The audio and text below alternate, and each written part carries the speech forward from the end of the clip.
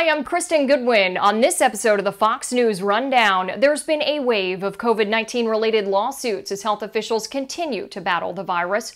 Fox News senior judicial analyst Judge Andrew Napolitano weighs in on some of these legal disputes and discusses how they may play out.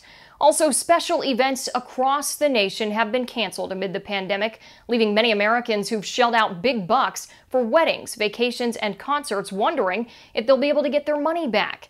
Regina Conway, a consumer expert with shopping platform Slickdeals, shares insight on how to rebook or get a refund during these trying times. Plus commentary by Abby Hornacek, host of the Getting Schooled podcast and Parked on Fox Nation. The Fox News Rundown is a daily news podcast where we take a deeper look at the stories important to you. You can subscribe on your favorite podcast player by going to foxnewspodcasts.com. I'm Brian Kilmeade. I'm Martha McCallum. I'm David Asman, and this is the Fox News Rundown. Wednesday, May 27th, 2020. I'm Lisa Brady. No matter what happens with the virus itself, pandemic-related court fights could linger for years to come over a variety of issues, including constitutional rights. The government cannot willy-nilly interfere with a fundamental liberty, and the governor can't make his own laws. I'm Dave Anthony. This corona crisis has altered a lot of summer travel plans. So if you need to rebook or try to get a refund, be diligent and patient. In all cases, when you're dealing with the travel industry in particular right now, you just should expect that there will be delays to get through to customer service, delays to get responses. And I'm Abby Hornacek. I've got the final word on the Fox News Rundown. While the U.S. slowly reopens, there have been hundreds of lawsuits filed across the country, some of them well-publicized battles pitting state lawmakers against governors accused of overstepping with stay-at-home orders. Those have had mixed results so far. But there are many other kinds, over business shutdowns or employees not feeling protected enough, or churches not being allowed to open. One of the biggest battles might be over nursing home care. We're encouraged by the progress that many of the governors and states have made in their testing of their population. However, White House Task Force member Dr. Deborah Birx had urged states earlier this month to test all nursing home residents and staff over 2 weeks. An Associated Press review finds at least half of the states haven't met that window, some citing the manpower and the cost involved. New York Governor Andrew Cuomo has ordered an investigation of the response at long-term care facilities, but he's been criticized for ordering homes not to turn away COVID patients released from hospitals, one of several orders he eventually reversed.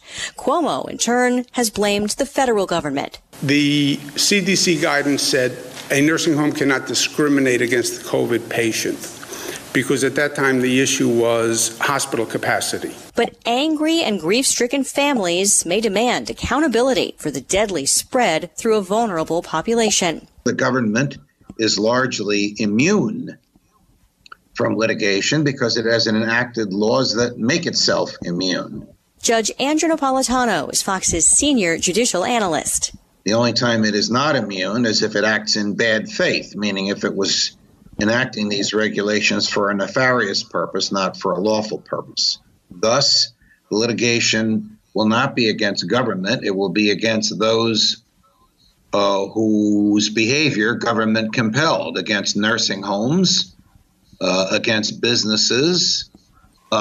Expect a flood of litigation and a flood of legislation to try and order the litigation as the politicians want it to go and to try and insulate their friends from the consequences of their own negligence. When it comes to the nursing homes, about a third of the deaths nationwide have been in long-term care facilities. But in New York, for instance, the governor essentially blamed the federal government. Look, I was following CDC guidelines. Would he have to prove that to win a case? No, he wouldn't. No? He would just have to prove that he acted in good faith because he's the government. If he were a private nursing home, he'd have to prove that he complied with government regulations. But because he's the governor, we're talking about Andrew Cuomo, because he's the governor, he enjoys qualified immunity. He qualifies for the immunity by demonstrating that his behavior was in good faith, and then he is immune. The nursing homes don't have that kind of qualified immunity unless they can show that they were forced to behave as they did by the government. So if the government forces you to do something against your will and a third person is harmed by you doing what the government forced you to do, theoretically, you enjoy the same immunity as the government. Now, that's not quite the case with the nursing homes. I mean, to me, and I've said this on air already, forcing nursing homes to take the knowing sick, no matter who told them to do it or whose guidelines are being complied with, is utterly insane. Nevertheless, they did that, and innocent people died, both the sick people who were sent there and the well people who had been well until the sick arrived. These are issues where there's no immunity involved. Then the juries will have to sort out whose fault it was.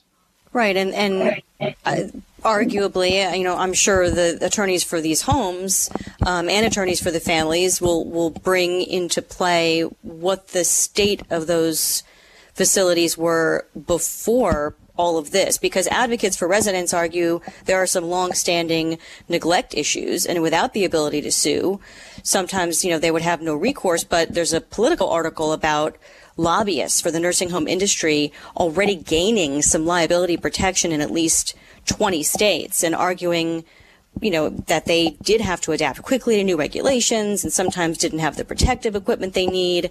So already trying to sort of say, look, we were just doing what the government told us to do. Well, much of that so-called liability, see why I'm laughing and why I call it so-called, Lisa, is at the hands of government executive orders, none of which have the force of law.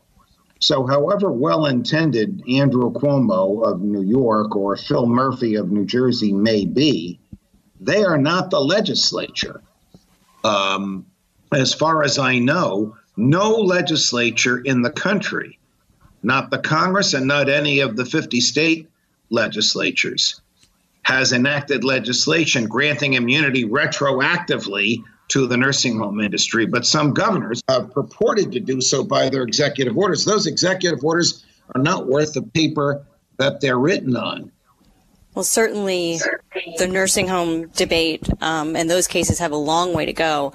What about the lawsuits over churches not being allowed to open? Because there have been a number of those already, too. And the president has argued that they should be considered essential. Some governors have deemed liquor stores and abortion clinics as essential, but have left out churches and other houses of worship.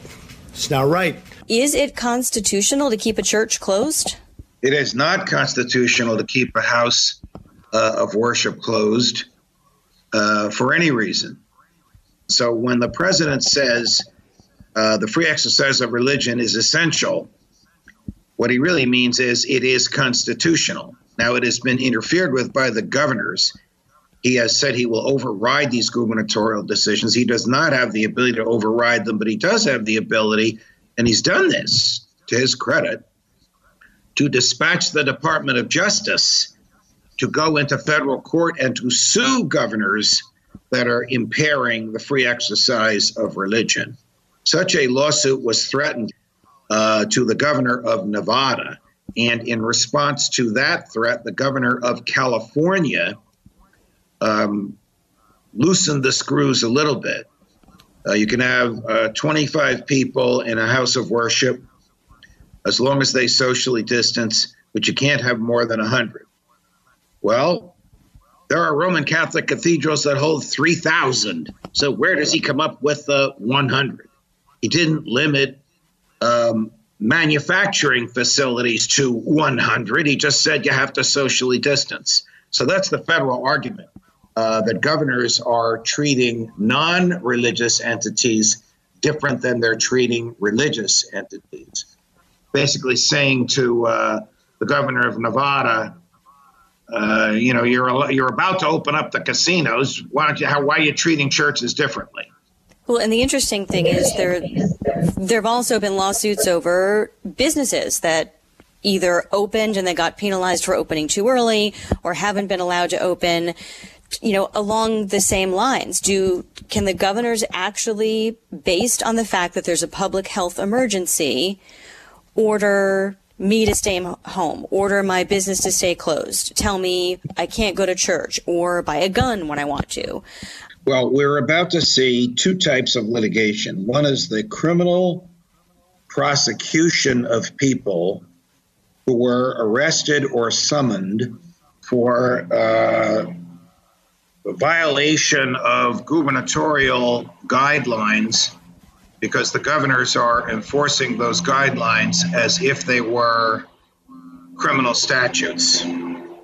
The governors don't have the right to write their own laws and assign their own penalties. So those criminal prosecutions will all go away.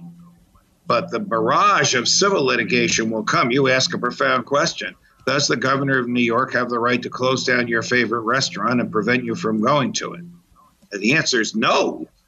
The governor doesn't. Only the legislature can write laws of that magnitude. And if the legislature did, there'd be constitutional issues as well. Your right to travel is a fundamental liberty. The government cannot willy-nilly interfere with a fundamental liberty. And the governor can't make his own laws. Justice Neil Gorsuch has written, if the prosecutor could write his own laws and enforce the laws he has written, then he's not a prosecutor, he's a prince. One other thing, after this holiday weekend we just had, where there were some big crowds in some popular places, and I'll use Missouri's Lake of the Ozarks as an example. The health director for the state issued a warning of, potential long-term and tragic consequences because of social media posts showing a big crowd both in and around the pool, people not wearing masks, too close together. If someone who attended an event like that got sick with COVID, would they have any recourse, or they essentially put themselves at risk, so it's their own fault? I don't know who owns this lake or who manages it or who occupies it. If some private entity does, there might be recourse against them. They have a difficult time proving how they contracted the disease.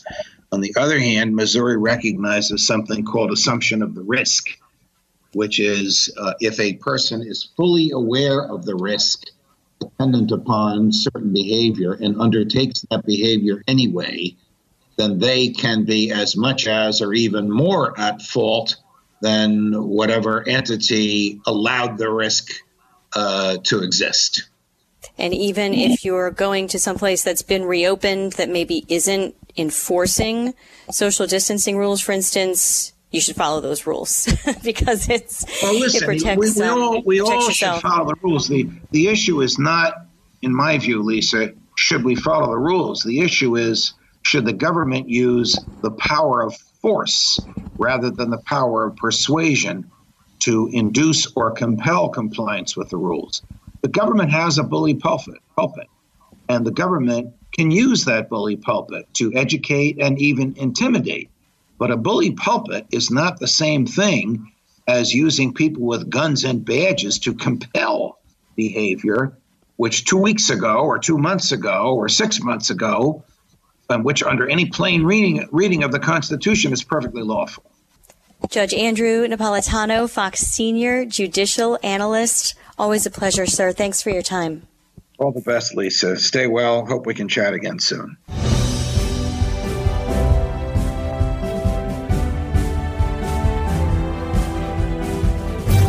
This is Abby Hornacek with your Fox News commentary coming up. The U.S. is giving Brazil the same treatment China and Europe got in this coronavirus outbreak. If they're in an exponential growth phase like Brazil is, we probably need to stop travel. Which is what happened after midnight this morning. Restrictions that Republican Congressman Mark Green told Fox News make sense. Now that Brazil has the second most corona cases in the world behind only us. You look at the counts that are coming to us from Brazil, 300 and plus thousand cases, 22,000 deaths. There's a university down there that predicts that it could be 12 times that. Non-U.S. citizens are not allowed to come here from Brazil or if they've been in that country the past 14 days. Those who have American relatives or green cards are exempt. So anyone with travel plans has to make changes, something airlines are very used to these days. Ever since March, a lot of flights have been canceled, which means a lot of Americans are trying to rebook and get refunds. In all cases, when you're dealing with the travel industry in particular right now, you just should expect that there will be delays to get through to customer service, delays to get responses. Regina Conway is an expert in consumer affairs with Slickdeals.net. The important thing to note is that while the airlines are very flexible as far as offering credits for the future, they are probably less inclined to want to proactively offer a refund. So in that case, you do want to wait until you are notified or that you see that the flight that you were supposed to be on is actually canceled. Don't voluntarily cancel your travel yourself if you're looking for that money back refund. Otherwise, you do have a lot of flexibility to rebook. The airlines are offering generous, sort of waiving their fees, and you can book for travel in the future. But if you are looking for that money back, it does need to come in the form of a cancellation by the airline. What happens if you've decided you don't want to, not only do you not want to go to where you were going to go, you don't want to plan it sort of 6 months later or 1 year later, you just want it to be done? The problem with that is if you don't have a refundable ticket and the airline itself has not canceled or significantly delayed that or significantly changed that flight that you were booked on, and what constitutes a significant change varies from airline to airline, you may be in the position that you do need to take that credit for future travel. Now, it doesn't mean that you necessarily have to go to the same destination. You might be able to apply that credit to a different flight entirely. However, unless that cancellation is on behalf of the airline, you are likely going to be getting a credit instead. What if you show up, and this has been happening the last couple of weeks, what if you show up and there's a long line and the plane's full and you have somebody sitting in a middle seat and you don't want to travel because you don't like the situation, you don't think it's safe? What do you do? I think the best case scenario there is to really approach the customer service representatives. In some cases, it will depend who it is that you're speaking with. If you don't like the response that you're getting immediately, you may want to, try through calling the airline's hotline number to get the customer service support there. Overall, the airlines, obviously everybody is trying to accommodate as best as they can in this changing climate and trying to do the best that they can. Sometimes you might come across somebody who is not as helpful as you would hope. But if you're genuinely uncomfortable about getting on that flight, you should not be doing that. All right, let's move to hotels. Hotels are probably not so difficult, right? Hotels, it depends on if you booked through a third party or if you booked directly with the hotel. I'm hearing in many cases where if someone booked directly, the hotels are a little bit more inclined, and it also depends on the chain that you have booked with. For example, some have generous cancellation policies, like the Four Seasons is allowing cancellations up to 24 hours prior to arrival, as long as the change is made by June 30th of this year. Others, where you're booking through those third-party online travel agencies, in some cases it may take more work. If the hotel is closed and, due to the government restrictions, and they don't have a service to offer you, you are entitled to that refund, but it will take some diligence and persistence in some cases. You might be better off, if your travel is still several months out, you might be better off waiting as it gets closer to that cycle to see where things stand. What about a vacation rental? If you've done a week somewhere, you have something planned somewhere in the summertime. This is another one where it varies greatly. And again, they're really looking at sort of that shorter term window right now. So Airbnb, for example, has an extenuating circumstances policy that they have said will apply under the pandemic right now. And so any experiences or reservations that were made before March 14th with a check-in date up to June 30th may be canceled before check-in without any sort of cancellation fees or anything like that. However, if you are booked farther out and you want to cancel, then you are subject to whatever the host's cancellation policy would be in that case. Similar with Vrbo, which is owned by Expedia, they are encouraging refunds for people who, from their owners and managers, to issue at least a partial refund for situations where a flexible credit can't be accommodated. The cruise industry has shut down. Remember the Diamond Princess back in February? That was a big moment in the escalation of the coronavirus outbreak. More than 500 passengers got infected. You know, this is territory that people haven't been in before. Renee Smith and her husband Clyde tested positive, were taken off the ship and had to be quarantined in a Japanese hospital. They are staying on top of this, trying to prevent a real pandemic worldwide. Of course, no one prevented that. The Smiths never had symptoms and after testing negative came back home to Georgia and are taking part in an antibody study of their blood to help other corona patients. This as all the cruise lines try to recover, dealing with cancellations and rebookings. Many of the major companies are offering two options for those who have a cruise booked during the suspension. So either a full cash refund or the option to put the value paid towards a future cruise with some sort of added incentives in the form of onboard credits. So Carnival Cruise Line, for example, has announced that they'll be starting some of their cruises on August 1st. But if you're not comfortable starting that early, you want to wait and see how these things are being handled, how the situation is evolving, passengers booked on any voyage departing before September can postpone the trip without penalty for up to a year. Or you can simply cancel as well. And so you'll want to go to the respective cruise line that you have booked with. If you're still interested in taking a cruise in the future, there are some good incentives for people to just take the credit and sort of apply it toward a future sailing. However, if you just want the refund, many of them have that refund request form on their website. If you booked through a travel agent, then you should contact your agent to help you with that refund process.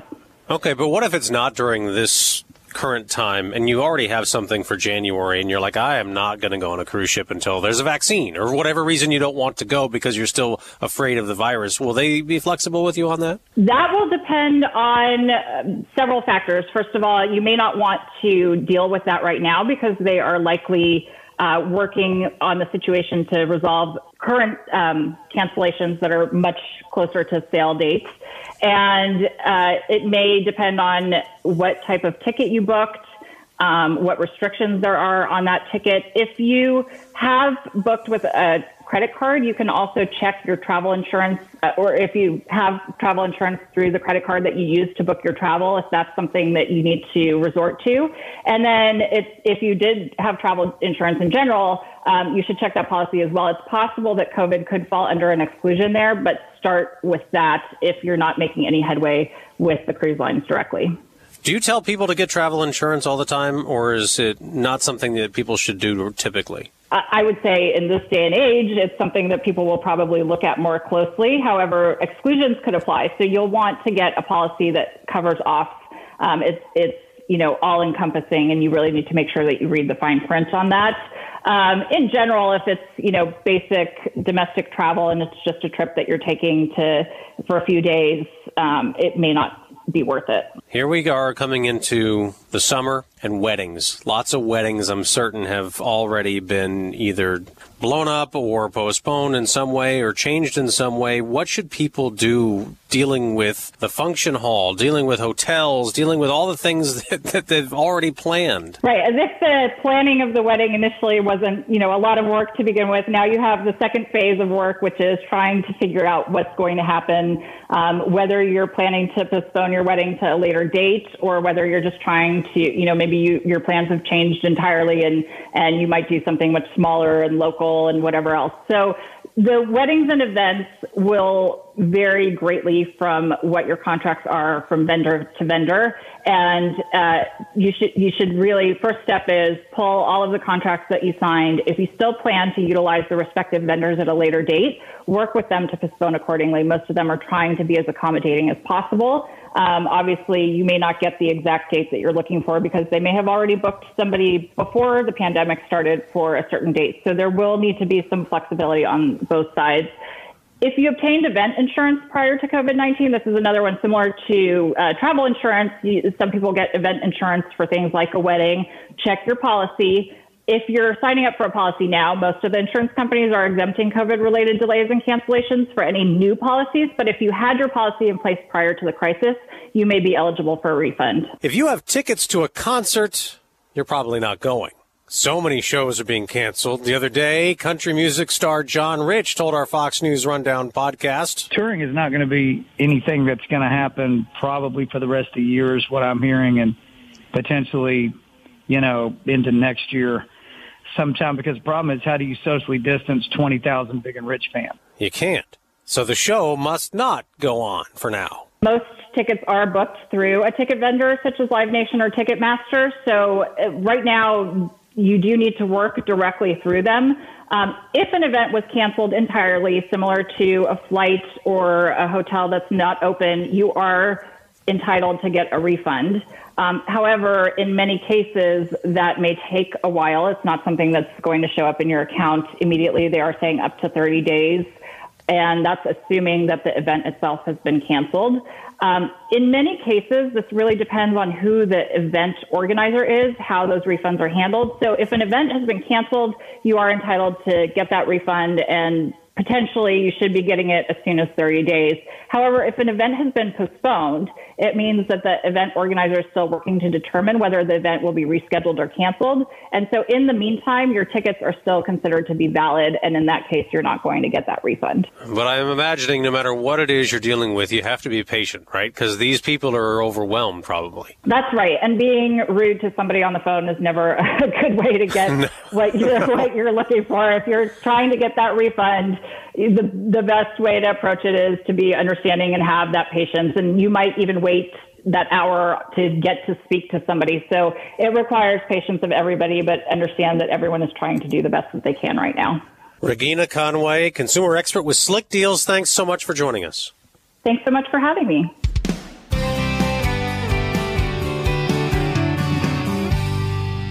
It's the latest from Fox News Podcasts, The Campaign with Bret Baier, with updates from reporters on the trail and in-studio experts. Bret keeps you informed on the 2020 race. Go to foxnewspodcast.com and download The Campaign with Bret Baier now.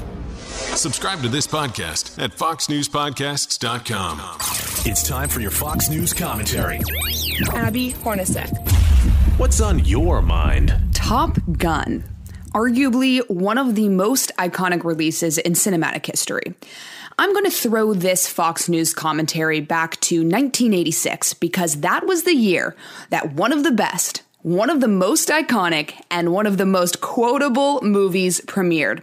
Now, you might have heard there's a Top Gun 2 coming out, so I actually had the unique opportunity to do a special for Fox Nation about what it takes to become a Top Gun pilot outside of what's portrayed on the big screen. And let me tell you, this training is no joke.